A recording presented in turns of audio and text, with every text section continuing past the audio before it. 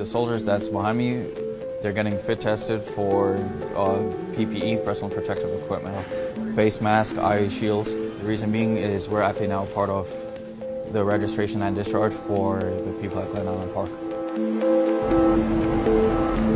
It's extremely important to stay safe because I'm going to go back to a barracks later with other soldiers that are doing other duties, and we don't want to infect anyone. We want to keep everyone as safe as possible, healthy and mission ready. I would say it's a scary situation, but we're here to serve. That's what we signed up for. So we're proud that we're allowed to be in the community and help everyone out here.